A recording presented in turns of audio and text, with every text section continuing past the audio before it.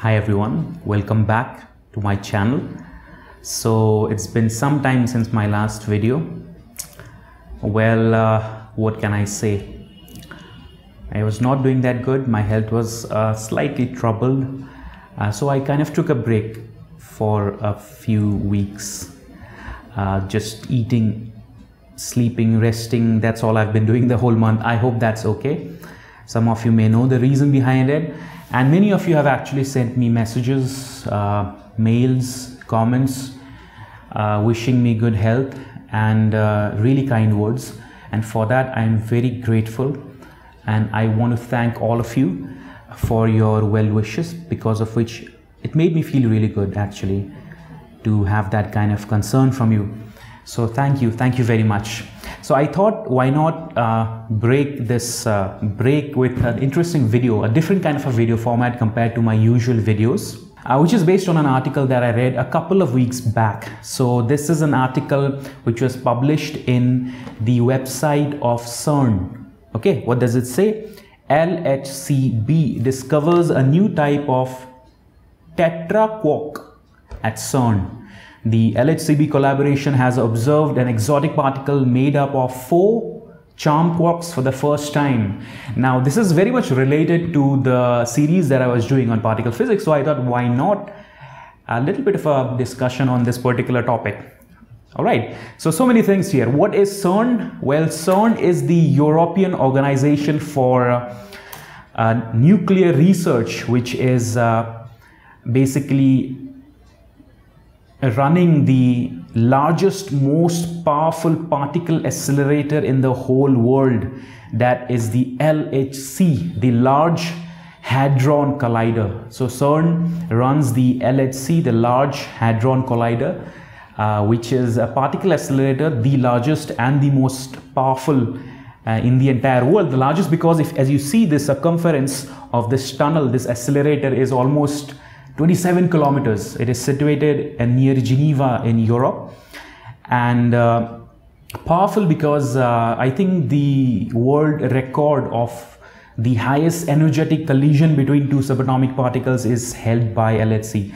So it bombarded 2 protons and then collided those 2 protons with an energy of 13 trillion electron volts.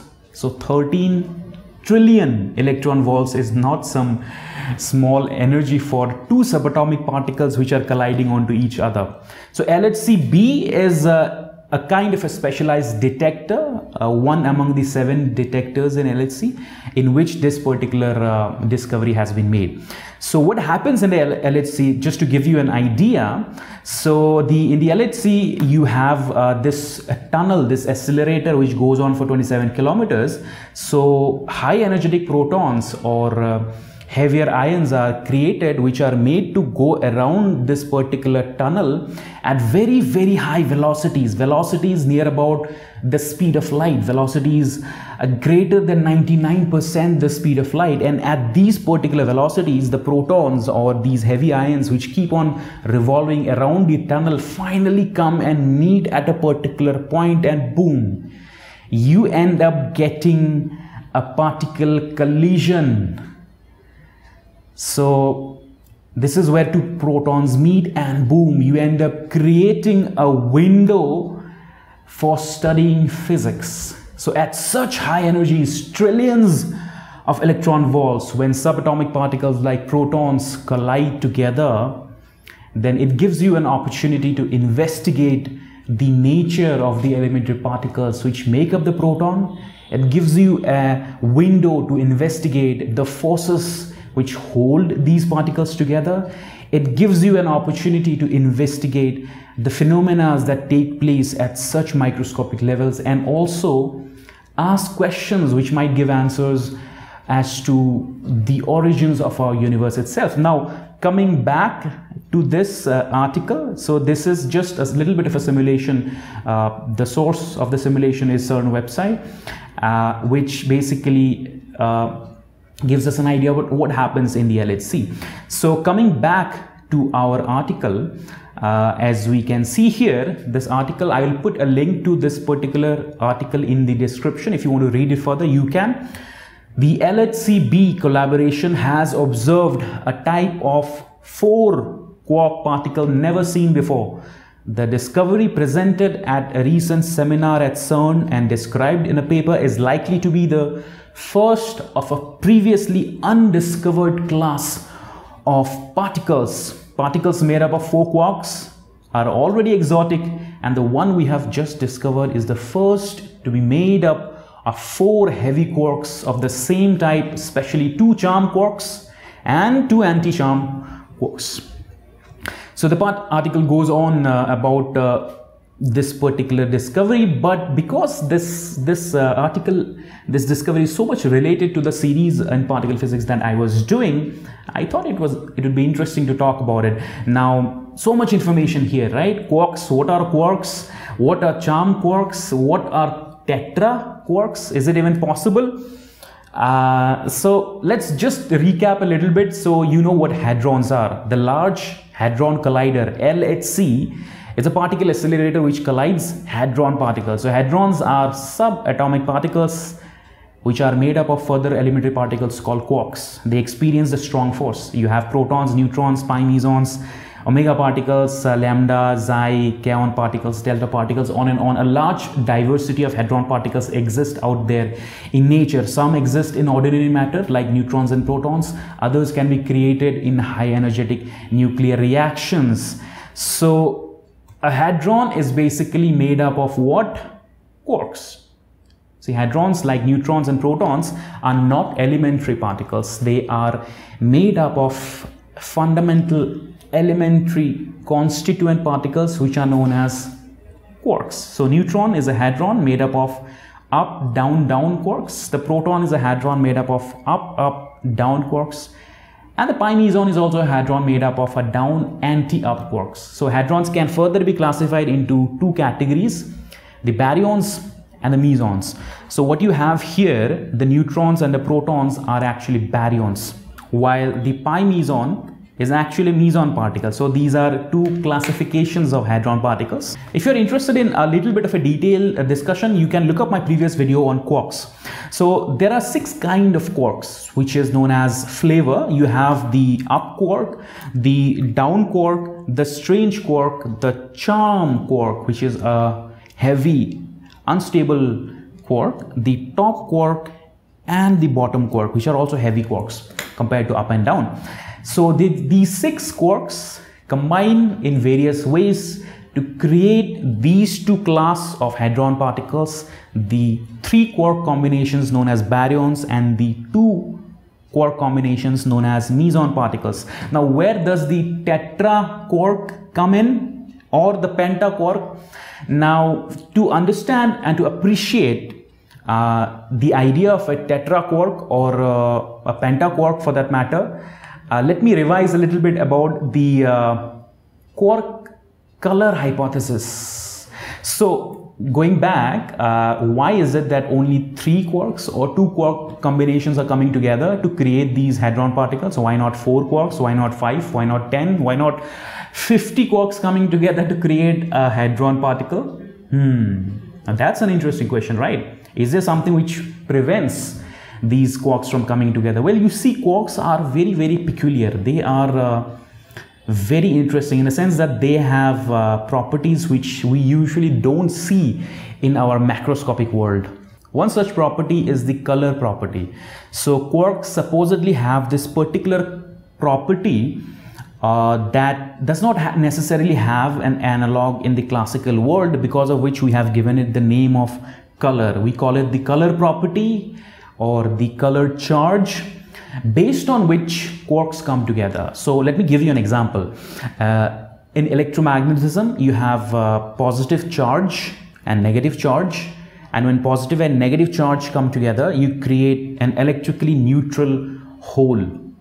But in quarks, when quarks come together to create composite particles, then they come together based on color charge.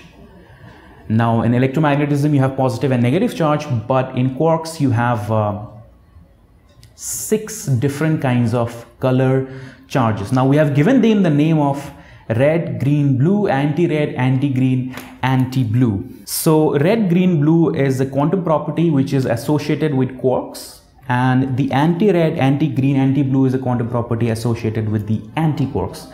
So what does that have to do with color? You see, as I said, quarks have properties that we don't see manifesting in ordinary macroscopic world. Because of this reason, it is very difficult for us to visualize many of the things actually. When you study atomic physics, when you study quantum physics, when you study physics at this small microscopic level, there are so many interesting properties that it is very difficult sometimes to visualize, to think, how can this happen? Because a similar thing is not happening in the classical world. Our brains, our ideas, our visualization capacities is based upon the world that we see around us, which is the macroscopic world. And there are many things that happen in the quantum world which does not exactly have an analog in the macroscopic world. Hence, it becomes a little bit difficult for it to understand. That's why we take the help of analogies. We create analogies just for us as a kind of a convenience in understanding. So it has nothing to do with color. That's what I'm saying. The property has nothing to do with color in the way we perceive it. Colors, red, green, blue.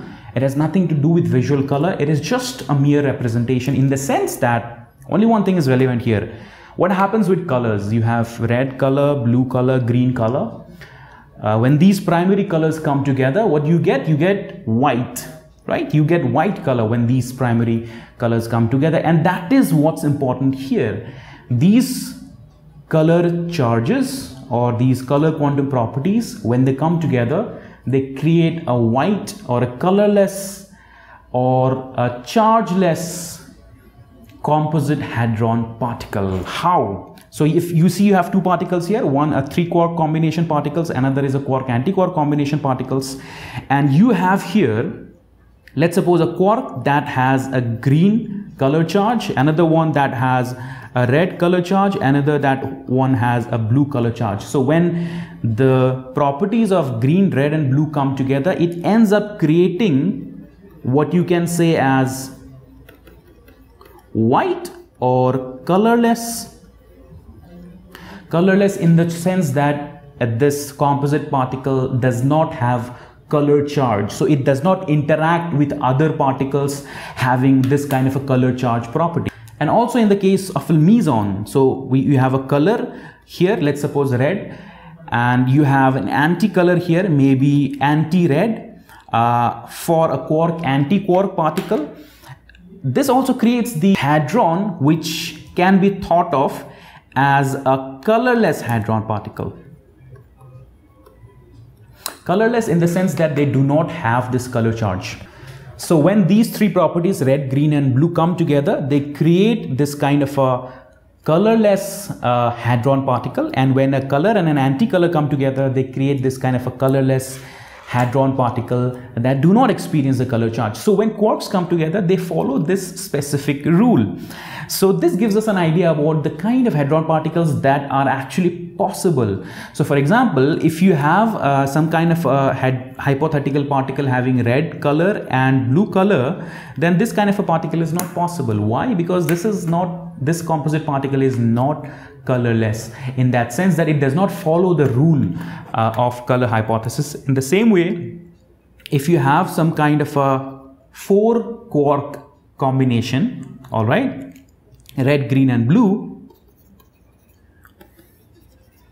plus another quark having green, again this combination is not colorless according to this particular rule, and hence they are not possible. So color hypothesis tells us that all hadrons that exist in nature and all hadrons that are possible will follow this particular rule, in which quarks will come together to create those composite particles in such a manner that their color charge ends up creating a colorless composite particle.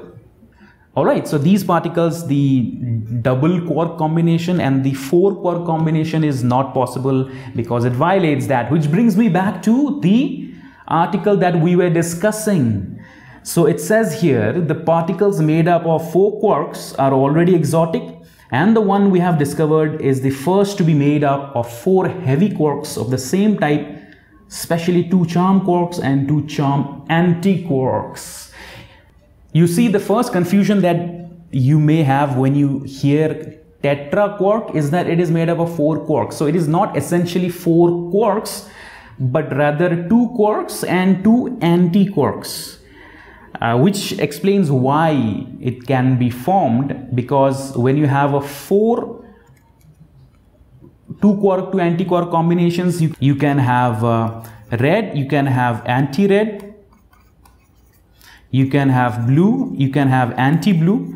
So in that sense, it's basically colorless again, because the red and the anti-red cancel each other out, the blue and the anti-blue cancel each other out. So you end up getting this kind of a particle which is in fact colorless, and therefore it should be possible. In fact, these kind of tetraquarks and also pentaquarks and further quarks were hypothesized a long time back, and scientists have been making investigations to find out their existence for a long time actually, and this is probably the first time, few of the first times in which such a particle has actually been discovered.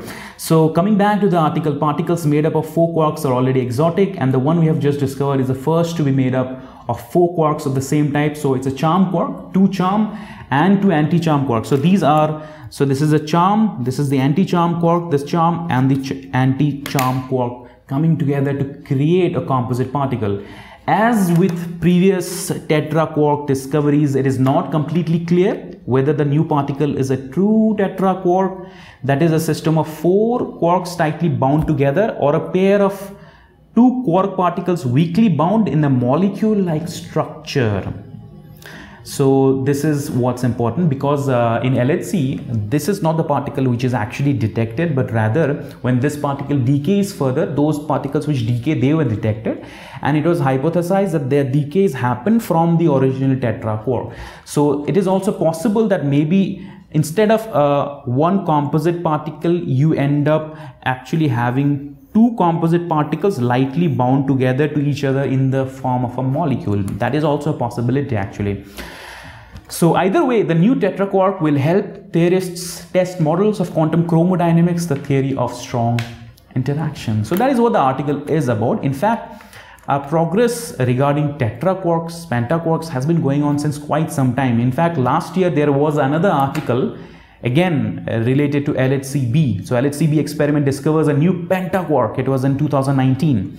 The LHCb collaboration has observed a new PentaQuark particle and has confirmed the PentaQuark structure previously reported. The particle name PC decays to a proton and a J psi particle composed of a charm quark and an anti-charm quark. So it's quite interesting. You see, these hadron particles that we usually study are mostly baryons consisting of 3 quarks and mesons consisting of a quark-antiquark pair. But now, because of LHCb experiments, we are finding out that there is a possibility of these bigger composite particles composed of a 2 quark-antiquark pair, which is the tetraquark, and the pentaquark is obviously going to be, you're going to have 3 quarks and another quark-antiquark pair. So maybe, so if you look at the color hypothesis, it's possible that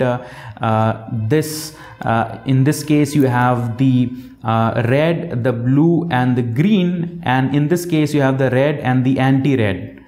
All right, so that way the color hypothesis is also satisfied in this case, because this is a colorless particle. Anyways, it's quite interesting that these kind of developments are happening. TetraQuarks, PentaQuarks, and who knows, maybe even more bigger composite hadron particles could be created in future. So that is all for today. I have made a little bit of a different format video. If you are interested, if you like this video, if you enjoyed this video and you are interested in further videos where I talk about recent developments in the scientific world like this, then please tell me. I would really love your feedback. That is for today, and I hope you guys are doing well, because I am good. Thank you very much. See you next time.